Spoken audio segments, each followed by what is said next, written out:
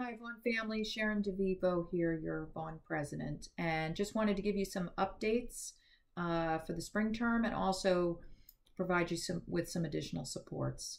Uh, for those of you that have caught the coronavirus or a family member, my hope is that you're on your way to healing, as are your family members.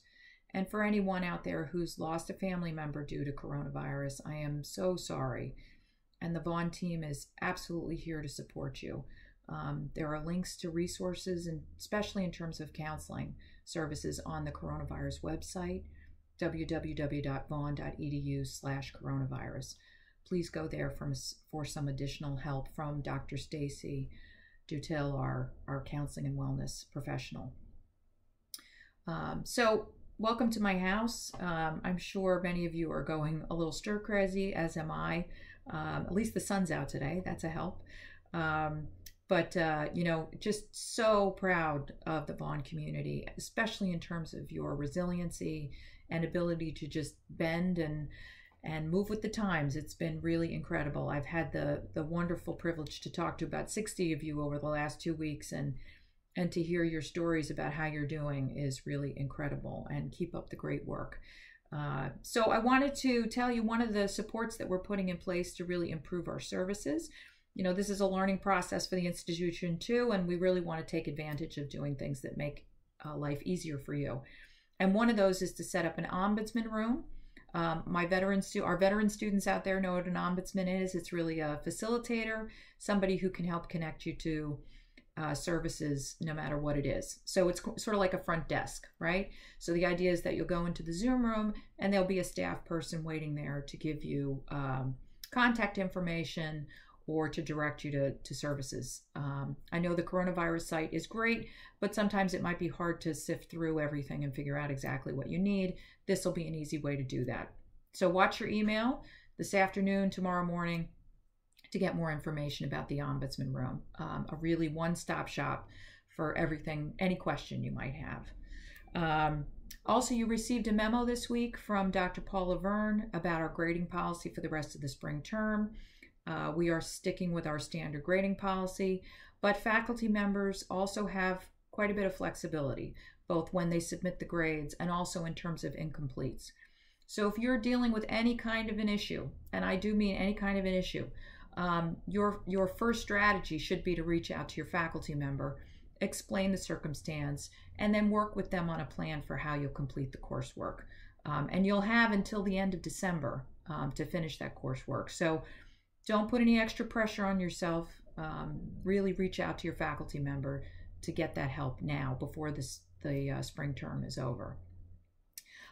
Based on the guidance from the governor's office, we have now made the decision that the rest of the semester, all lecture classes will be held online. So again, all lecture classes will be held online for the rest of the spring semester. Lab classes, we are really hoping in May to be able to open the campus to small groups of students to have you come back and complete lab work. But that's not wholly in our control, and is based on the guidance by the governor's office. So no worries if you can't get all your lab work done in May, and particularly if you're interested in taking summer classes, we will issue an incomplete. You can continue on, even if it's a prereq, you can continue on to the next course. This includes our aviation maintenance training students as well.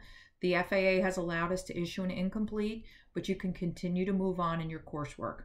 All right, so summer classes, we're going to hold summer classes as scheduled. We may have to start online and hope that we can come on campus at some point in the summer. But if we can't, we know we are capable, and you are capable, of completing classes online in the summer term.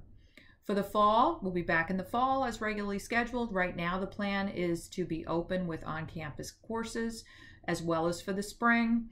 But again, some of that decision is based on how the governor is handling the coronavirus. So just stay alert, watch your email, watch the coronavirus site. I promise we will keep you informed as soon as that information becomes available. But you should feel free to register for the summer and the fall, and that courses will go on and proceed, okay? In terms of financial aid and some funding opportunities, first for our veteran students, the federal government has allowed through December 21st for any regularly scheduled on-campus class that moves to online, your benefits will not be impacted. So you just need to make sure if you register for the summer or the fall that you don't register into what would be a typical online course. You can ask our advisement center for more help with this. They'll make sure that you're not doing that. But any course that moves online from on campus, your benefits will not be impacted, and you are covered by the VA until the end of the year. So one less thing for our veteran students to have to worry about.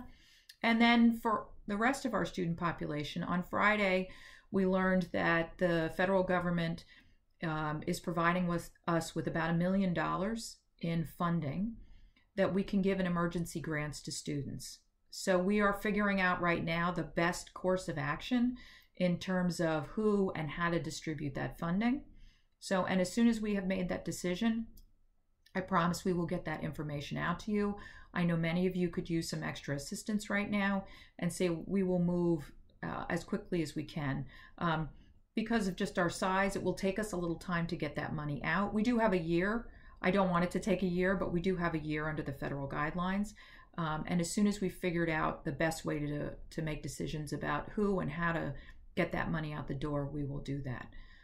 So keep up the great work this semester. I've been so incredibly impressed when I've spoken to so many of you and the reports I've gotten back from other staff members about how you're doing, about the resilience of Vaughn students, your ability to adapt and to just really take to this online environment. I know there are challenges, and I just encourage you to keep telling us where you might be having trouble and where we can do better so that we can really serve you well and provide you with a quality education that you so richly deserve. And at the same time, I hope you are feeling the care that we have for each of you. You know, the ultimate, I always tell you this, right? The ultimate success is when you walk across that stage and we give you that diploma. And for our seniors who unfortunately have to wait a little later for our actual commencement ceremony, it doesn't diminish the value of your degree at all, because I can't physically give it to you now. But that care and that concern for all of you really exists in all of the Vaughn team. And so please reach out to us if you're having any issues so that we can help address it. All right, with that, make spring count, and take care.